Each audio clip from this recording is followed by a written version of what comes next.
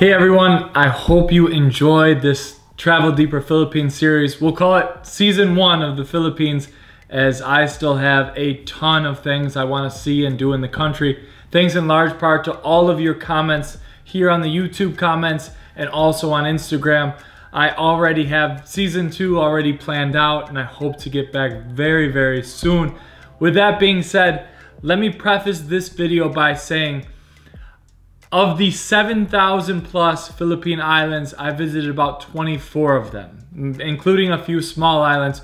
So let me be the first to say that me sitting here telling you exactly what the Philippines is like and the culture and all of the dynamics would be pretty ignorant. All I am speaking on in this video, this travel guide if you will, is my own experience within the Philippines. I spent a total of 78 days in the country from January 16th until April 14th of 2018. Now, based on the positive feedback from the Iceland travel guide I did recently, the goal of this video is to share with you guys everything that I learned from traveling throughout the Philippines.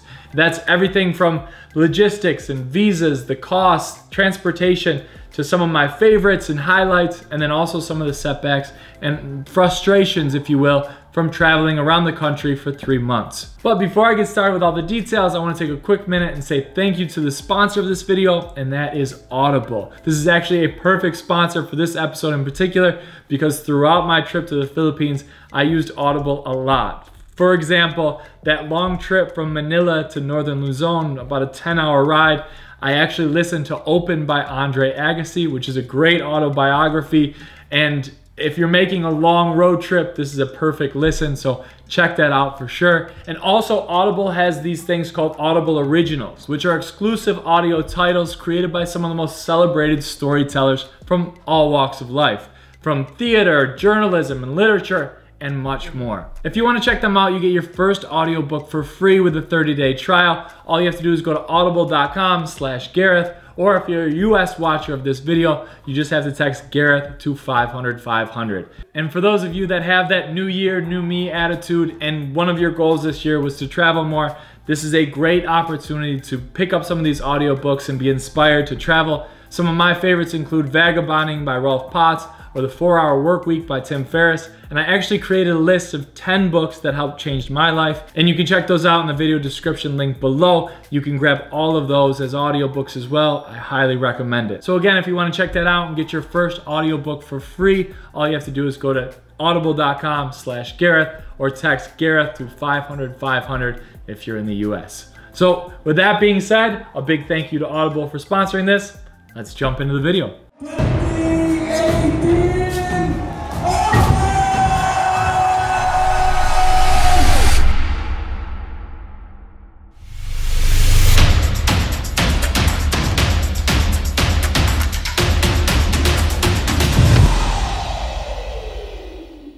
I figure the best way to kick things off is right at the beginning when you enter into the country itself. And for that, what are the visa requirements? If you're a US citizen and many other countries on this list, you do not need a visa entering into the country if you are staying less than 30 days.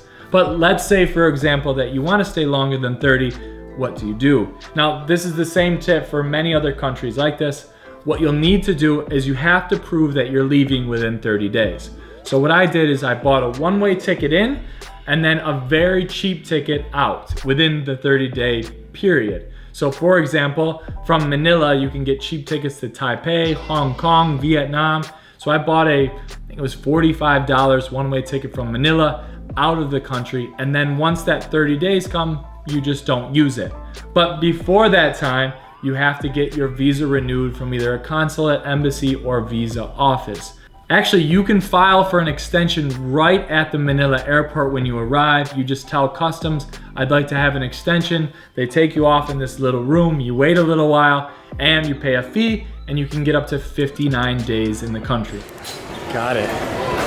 That only took about 25 minutes. I have officially a visa extension. You are supposed to get 30 days tourist visa here in the Philippines, but I was told that you can go in the airport to the immigration office and get an extension right when you get here. So I officially have 59 days in the country. and then I only had to renew my visa another one time while I was there. So a really good thing to do. If you are not from one of these countries where you need a visa in advance, I'll leave more information again in the video description so you can check that out. But it's a very easy process if you are from one of these countries. The second topic, and perhaps the most frequent question that I receive, is are the Philippines a safe place to travel to? Now, what you hear in the news, and this is true to so many places, isn't a direct reflection of the country itself, more often than not. And the people that were telling me not to go to the Philippines before I made this trip, 100% of them have never been to the Philippines. So let me tell you right off the bat, there wasn't one day of the 78 days that I was in the country that I felt uncomfortable, unsafe, in a dangerous position. Again, I am 6'2", 200 pounds, so take this information with a grain of salt. As in any situation, in any country you are, even if you're at home, never travel around by yourself at night. Don't go into dodgy situations. Always ask a local or take advice from a local. If they tell you not to go to a certain region or a certain area, just don't go. That's as easy as I can make it. Now, you always have to look out for pickpockets, especially in Cebu and Manila, but the truth is, it was one of the most comforting and inviting countries I've ever been to. The Filipino people have been nothing but warm and friendly and curious. If you're filming something, they'll come over and say hi and see what you're doing. Stands everywhere. Hey! It really is an inviting and warm place, and you can definitely travel around the country solo. Now, one of the big things that people see on the news is the southern part of the Philippines. And to be honest with you, I didn't spend much time in Mindanao or other places that are in the news often, and that's Sulu Islands and some things like that. But my good friend Mike Corey and another group of YouTubers did a whole series around the south of the Philippines, so definitely check that out. Muslim extremist groups terrorized the island. They left scars on its people and scars on what it means to be Muslim.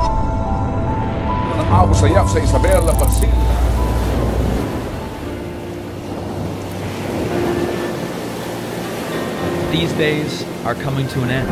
I met Kulas and Kumar becoming Filipino, and I was asked if I wanted to join them to meet the governor of the autonomous region of Muslim Mindanao and to start cracking the shell of negativity around this beautiful place. On my next trip, I will plan on spending a lot more time in the south. I really want to go to Davao. I want to go around Mindanao and experience this place and for what it really is, beyond what you just see in the news headlines. Next up is transportation, and let's start out with airlines. You can get a ton of cheap flights from $35 up to $100 in between a lot of the different islands, especially if you're taking off and returning to Manila or Cebu. Now, Palawan and Siargao and places that are a little bit more remote, obviously the prices are going to be a little higher just because there isn't as many flights that day. Now, Siargao in particular is getting an international airport, so I do see those prices going down a little bit. So that's flights. The second thing is city travel, and the number one thing that I used when I was in the cities of Manila and Cebu was Uber. They were very easy, very safe, and you can get trips from $3 to $10. All the way if you're going to the airport, it's like $12. So a really good option there. But the most popular of all the Philippines transportation is probably the jeepney, which are these converted school buses. And while they're a little bit cramped and also hot and they take a little bit longer, they're a very cheap option. And you can also ride in style. Another alternative is tricycles, both in city and on the islands. You can put your luggage on there, groceries, it fits a couple people somewhat uncomfortably, but it's still a great way to get around, and they're very cheap. And along those same lines, you have moto taxis or hobbles, which have the wooden planks on the side in some of the islands. And those are great to weave through traffic. It's just a little bit more sketchy if you're not used to it. In Manila in particular, they do have a metro system. It's not all encompassing. It's pretty limited as far as the ground that it covers. But if you're heading into downtown, it's a very good option. If you go the right time of the day, it can get very crowded. And on the islands, the number one thing to do, the best possible solution for transportation, is renting a scooter.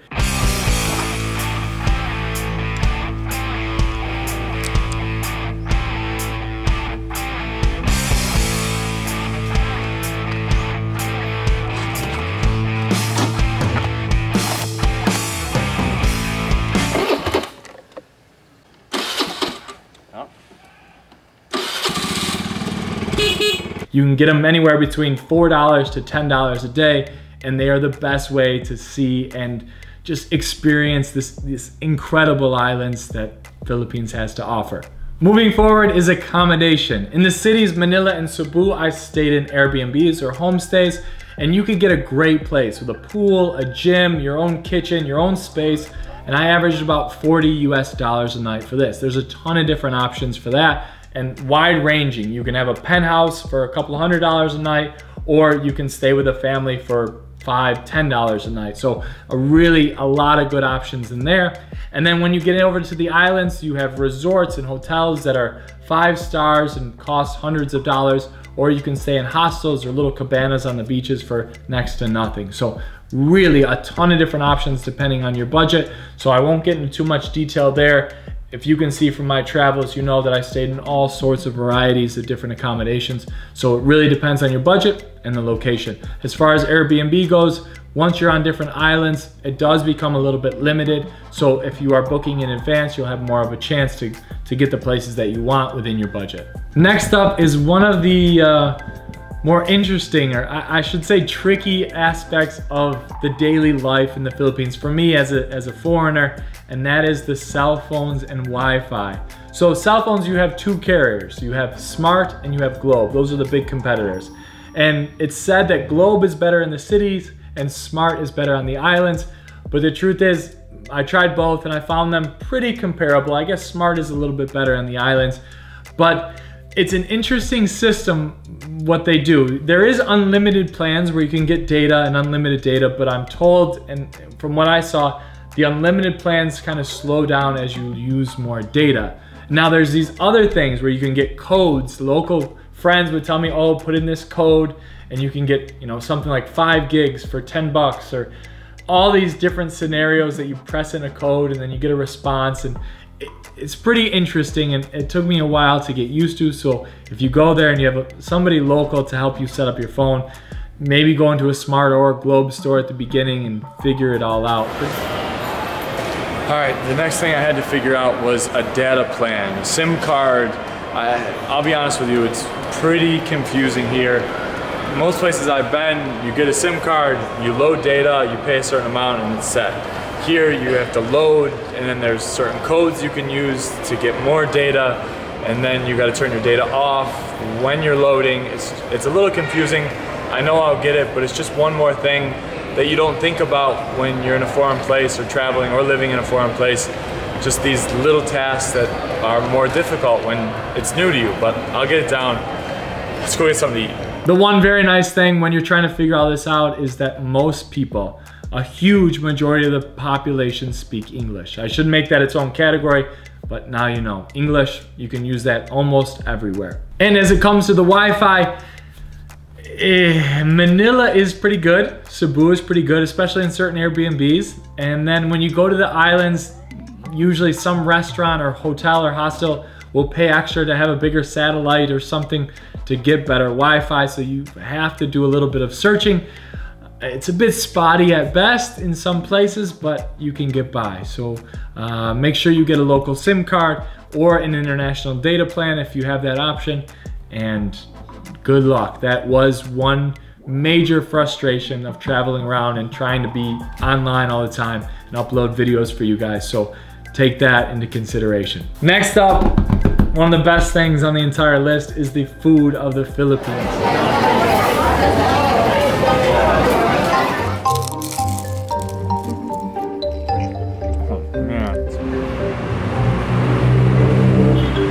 Oh man.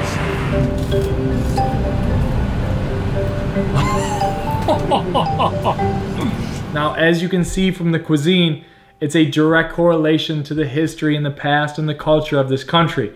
The Spanish have been here, the Chinese, the Japanese, the Americans, and that's all mixed together in this incredible and diverse cuisine. You have dishes like pancit or adobo and all these stir fries and curries. It really is an incredible mix of food and flavors. And every dish is usually served with rice, and on the side there's vinegar, there's usually chili, there's soy sauce, then there's also calamansi, and you blend those all together and that's your dipping sauce. My favorite dishes included sisig in Angeles, just north of Manila, also the lechon from Cebu, and the La Paz bok choy from the La Paz market in Iloilo. On top of that, the fresh seafood, especially in the markets of Siargao, and also on the Tao expedition, the fresh fish was absolutely delicious. And beyond that, I probably ate my weight in mangoes and drank enough coconut water to last me a lifetime. There's also a ton of unique street food choices. As you may have seen from the Manila street food video, there is some interesting selections out there, from chicken feet and intestines to blood clots, and the most popular of them all, balut.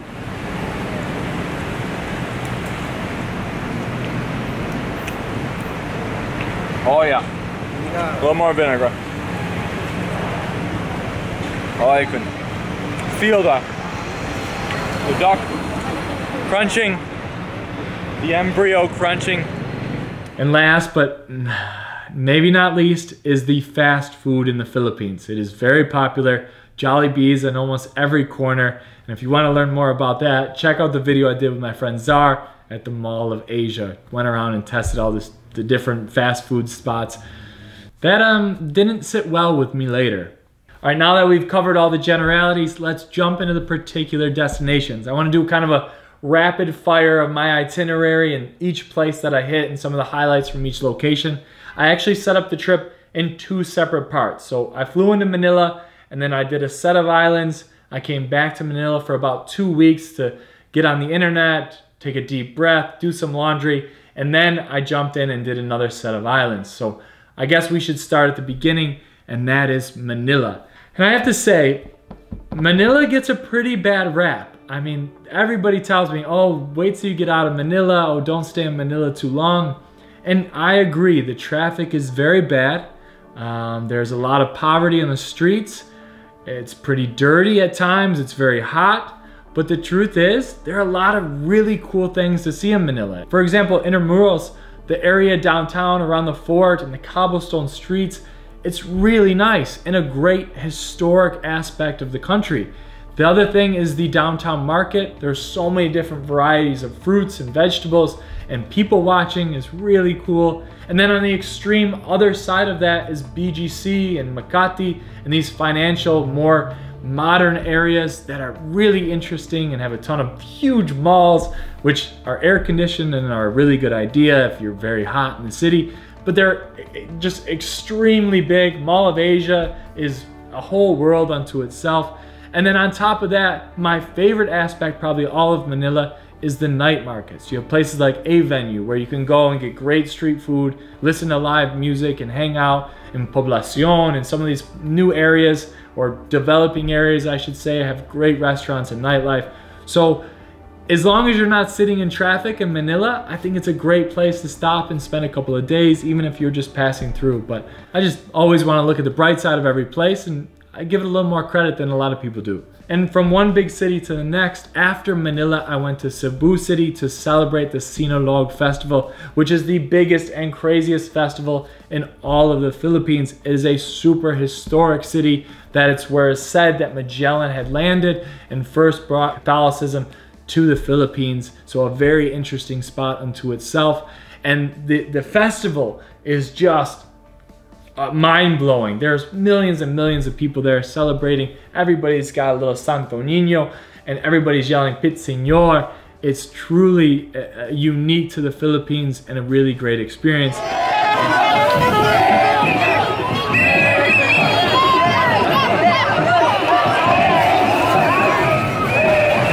are just running through the streets yelling Pit Señor. This is absolutely crazy. Putting paint on each other. This is nuts. Spraying water.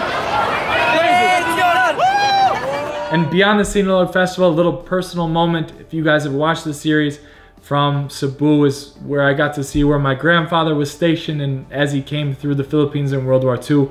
So Cebu itself was a very special time for me and a great place to start off the trip. And outside of Cebu City as well is incredible. The waterfalls on the opposite side of the island are absolutely breathtaking.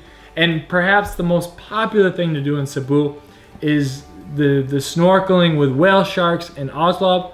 Some people say don't go because they feed the whale sharks and it's not a part of their natural habitat, natural migration pattern and they stay there for too long, while others just want to go and experience the beauty of these incredible creatures. Now, I particularly did not go. I just didn't think it was a good idea, but if you want to go, I would love to hear feedback of what you felt and what you saw in your experience there. So that is Cebu. And from Cebu City, I flew to Iloilo City to keep the festival energy going. I went to Dinigyang Festival, which felt much different than Sinulog.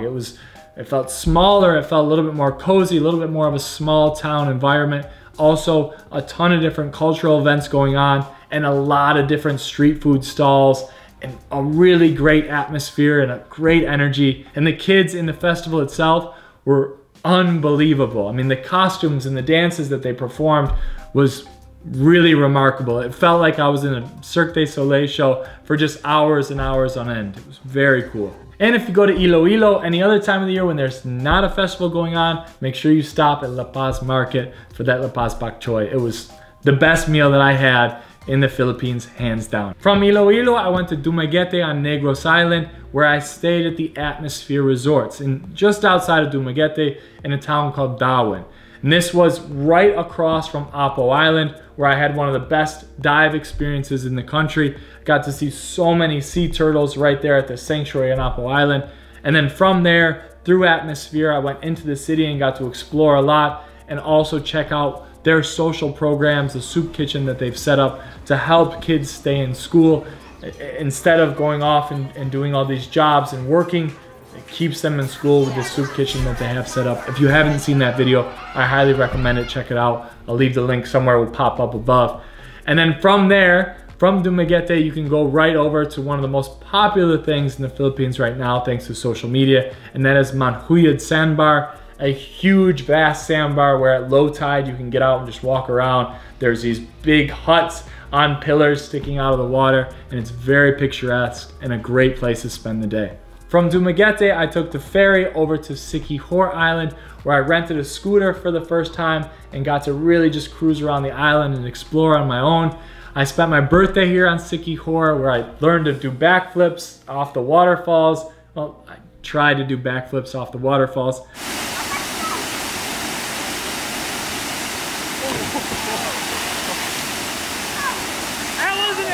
Then I also went cliff diving at some of the most popular beaches, stuck my feet in this weird pond where the fish come and bite you a little bit and tear off your dead skin.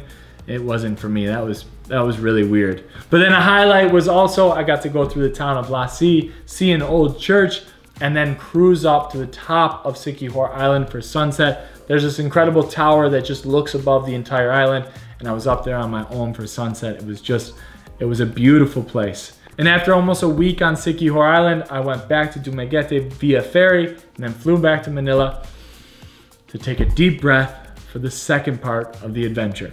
And I started this second leg off with a trip to the north, actually. So thankfully to some local friends, I made the 10-hour journey north to a place called Bauco, which is a small town just outside of Sagada, a few hours outside of Sagada, which is probably the most popular place for tourism up north. Most people go to Baguio and then Baguio up to Sagada. And let me tell you, when I come back and do season 2 of Travel Deeper Philippines, I will spend a lot more time in the north. It is absolutely beautiful. There's huge mountain ranges and the rice terraces, incredible fresh food. It is really a breathtaking place to be, and what a lot of people miss when they come to the Philippines, simply because the tropical islands to the south are so beautiful as well. But this is not to be missed. If you come here, definitely head north as well. And after making the long trip back from northern Luzon to Manila, I took a flight to Bohol. And Bohol is interesting in the fact that it was probably the most attraction-based island that I went to. And what I mean by that is you have some pretty iconic things there, like the Targiers and the Chocolate Hills, and also some of the rivers that a lot of people go to see, and they're worth the trip. Targiers are a funny and really interesting creature, and the Chocolate Hills are like no other landscape I've ever seen. I stayed right on Panglao Island, and from Panglao Island had an awesome dive just offshore on Balikasag Island, and this is where I got to see that school of jackfish, which was the coolest dive experience of my entire life. It was just encapsulated by all hundreds and hundreds of these jackfish. Was just awesome. It was so cool. And then on top of that, there's Great Virgin Island that's there. They have a couple of beaches on the backside of Panglao Island. And the next time I go to Bohol, I'd like to check out the eastern side. I didn't spend much time over there, and I heard it's just as beautiful. There isn't as many people, so that's the plan moving forward, but Bohol was a great stop. And then from Bohol, I went to Camiguin Island, and this was a last-minute addition. A local friend named Sydney said, you gotta check out Camiguin Island, it's truly unique. So I took the ferry from Bohol down to Camiguin for a couple days, and it really was worth it. There's these incredible volcanoes that jet out from the sea, seemingly in the middle of nowhere, with this lush jungle. There's ruins, there's an underwater cemetery just offshore. It's one of the coolest sandbars, the coolest beaches I've ever seen on White Island. And just around the island, there's a lot of conservation efforts and fish sanctuaries. It really is a great place to stop and spend a few days, kind of off the beaten path of what most people do when they come to the Philippines. Then from Camiguin Island, I flew to Bohol, Bohol to Cebu, Cebu to Siargao. And Siargao is probably the most hyped up, the most popular island at the moment. It's the up and coming island in the Philippines right now. It's the surf capital of the country. A new movie called Siargao just came out, and that made it popular amongst Filipino travelers. And it really is an incredible place. It's got a great surf culture. Both local and international travelers are there at the moment. I am a little concerned just because it is becoming very popular very quickly. There's supposed to be an international airport, as I mentioned before, coming into the island, and I just hope that it remains true to what it's trying to do and be an alternative to places like Boracay, which recently was closed down because there was just too much tourism and has now reopened. But the idea is that I just hope for them, and I hope that they keep this sustainable tourism going despite being so popular, because it's worth it. I mean, they have everything there, from waterfalls, they have boat trips out, they have the Sugba Lagoon, which is this incredible emerald green lagoon in the middle of these gigantic mountain cliffs, and it has everything. And so I just hope that in 10 years, if I watch this video back, I won't think it's like some places in Thailand that have just gotten completely overrun with tourism. And the highlight of the entire trip, and if you want a little bit of perspective on this, is I went and spent a day with the Sun Crew in Siargao, and it was probably the most impactful and fun day that I had in the entire Philippines trip. Unbelievable to see how plastic is affecting our world, from the villagers that are directly impacted by the outside world of plastic washing up on their beaches. And these kids are trying their best to not only clean up the beach, but also educate everybody in the area on why it's so important to recycle and why it's so important to conserve and to not just throw things away and to use less plastic. And last but certainly not least, from Siargao, I flew to Palawan. I actually flew into Puerto Princesa because I had to get my visa updated. I was only there for one day. I'd like to spend more time there and do the underwater rivers. That seems like a really cool spot. But from Puerto Princesa, I took a wild bus ride up to El Nido. It was one of those group tour bus caravans, and this guy just flew up there. It took a few hours when it was supposed to take a lot longer. And then once in El Nido, I only had a couple of days, so I got to see some of the beaches in Nakpam Beach, one of the most popular beaches in El Nido, in Palawan for that matter. And a beautiful beach, very clean, a really nice way to spend a day. And then from El Nido, I jumped on a Tao expedition and spent 5 days exploring the different islands with the sustainable tourism. And if you ever have the chance, if I would recommend one thing to do in the Philippines, it would be take a Tao expedition, just because they're doing tourism the right way and they're showing how you can positively impact a community through tourism. It really is incredible. And then from the Tao expedition, we docked in Coron, where I ended my trip diving Japanese warships and then taking a private boat tour around all the incredible attractions around Coron. It was a great way to finish off 3 months in this incredible country. And then I flew back to Manila and off to Tokyo, and that was it for my trip to the Philippines. Whew. If you guys have any questions, let me know. Please leave a comment below. All right, just to finish up, a few final things, some rapid fire. My favorite group trip was definitely the Tao expedition. My favorite hotel or resort I stayed at was Atmosphere just outside of Dumaguete. My favorite food, La Paz Bok Choy, outside of Iloilo and La Paz Market. My favorite aspect of Filipino culture was the fact that they played basketball everywhere. Anywhere you wanted to go, from the beach to the city, I got to play basketball all the time. They had the NBA on. Basketball is a life passion of mine, and to see all them playing all the time was so much fun. So that was a huge highlight. And just the people, I mentioned this before, but it really made the trip worthwhile. I mean, the beaches are beautiful and the landscapes are everything, but the people are just very, very special. And I hope that they can keep this welcome spirit, and they're so curious and so fun. I hope they remain this way as tourism inevitably increases. And this video doesn't help, I know that, but hopefully I can send a positive message, and that is, if you do go, and hopefully you do, you treat it with respect, and you'll have a great time. That's it. Hope you guys liked the video. I know it was a long one, but I really wanted to kind of show all of my different ideas and what I've learned from this trip. Big thanks again to Audible for allowing me to make this video. Thank you for sponsoring. Thank you so much for watching. See you guys next week. Again, make sure to check me out. I'm gonna be live next Friday. Next Friday from the date this came out, the following week. Make sure you come and say hi. Thank you guys so much. Travel deeper. See you next week.